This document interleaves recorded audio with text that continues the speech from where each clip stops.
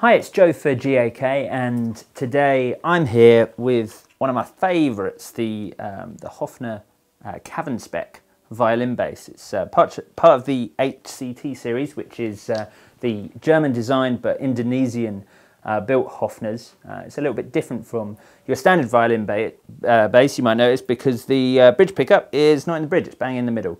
Hence it being Cavern Spec. It's kind of modelled on Paul McCartney's first violin bass, so you've got that relocation of the pickup. All the controls are still exactly the same that you would get on an ordinary violin bass. The other feature that changes from the standard violin bass, which I quite like, is that they've popped a big old centre block in this bass, which is great. It kind of makes it a bit more applicable to maybe other styles of music other than, you know, just doing Beatles covers and things. It means that you can play it a lot heavier and a lot harder. It also comes strung with flat wounds, which I think is great.